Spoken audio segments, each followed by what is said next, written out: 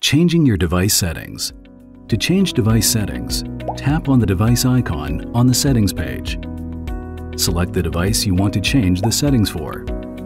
You can change the device's profile photo,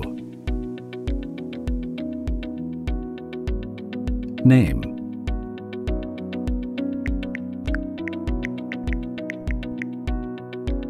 and location. You can also change the firmware upgrade settings. Auto-upgrade the firmware whenever a new version becomes available. Choose the time when you want auto-upgrades to be performed. For smart plugs, you can turn the LED indicator on and off. For cameras, you can set motion detection areas. Tap a square on the grid to toggle motion detection in that area. Orange shaded areas have motion detection enabled. Use the slider to adjust motion detection sensitivity.